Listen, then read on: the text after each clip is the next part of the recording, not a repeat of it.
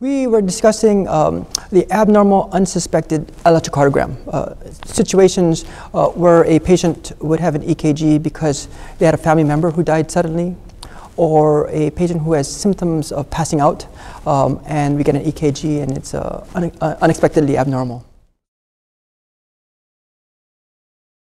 It happens not too uncommonly. The diseases that are on the ECG, for example, hypertrophic cardiomyopathy, occurs in 1 in 500 individuals. Another disease that I showed, arrhythmogenic right ventricular cardiomyopathy, occurs in 1 in 2,000 individuals. So it's causes of sudden death in young individuals.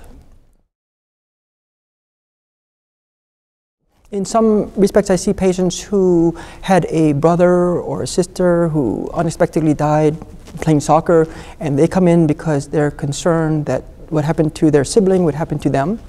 I've seen other instances where a patient has passing out episodes, their EKG, their physical exam is unrevealing, and they're referred for an EKG, and that's abnormal. I've also seen it in patients who want to play sports, and they want to participate in competitive athletics, football or basketball, and they have a little abnormality on their exam or something on their family history that's a little bit concerning, so they get an EKG.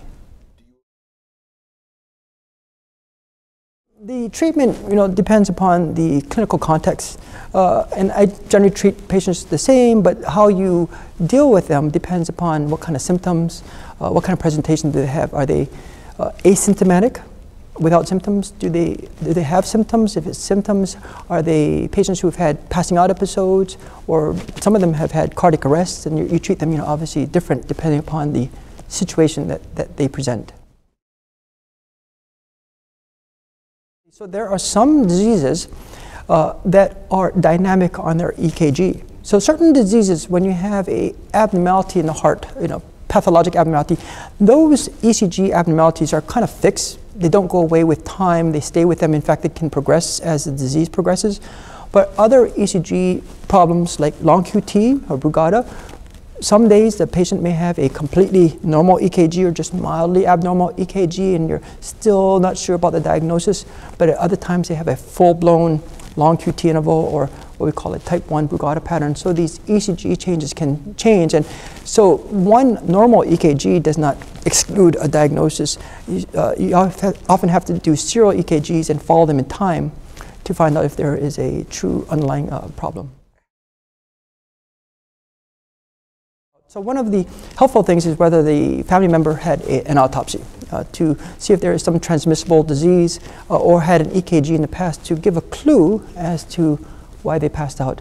But if we don't have that information, then we look at an EKG to see whether there's any abnormalities, and based upon the EKG, their history, their physical, if there's unrevealing, sometimes we'd look at things that may not be picked up by an EKG, because the EKG is not 100% sensitive, so an echocardiogram or so. So it depends upon how they present. A lot of times they may be very emotional when their brother or sister just died, and if you do find an abnormality, they can get pretty tearful because they then may have the problem and be at risk. But in those patients, you try to comfort them that there are now therapies that can be done to prevent them from dying, and that now they've been identified, so at least we can try to prevent them from dying. In other individuals, you find normal, everything is normal, the exam is normal, the ECG, I feel a little bit more reassured, but I tell them that you still need to be followed because things can change. The ECG pattern may not be evident now, but may develop later, and so they still should be followed as they go along in their life. So it depends upon the problem that they have. So let's say they have a problem called WPW. So they have an extra cable that connects the upper and lower chambers of the heart, and they're symptomatic from it. They undergo an ablation, and if the ablation is successful, then they're cured of that, and they'll be seen in follow-up just to make sure that they're okay, but for the rest of their life, they don't necessarily need to come back. Other disorders are not so readily treatable, like hypertrophic cardiomyopathy or arrhythmogenic right ventricular dysplasia. So those require long-term therapy, follow-up, counseling about family members, and so those people you would have in your practice, or if you're a pediatrician, you'd have them referred to an adult, practice over time. The good thing is that they come with the mother or the father, and it's not just counseling the patient, but counseling the mother and father as to what's going on, because they're obviously very concerned about what's going on.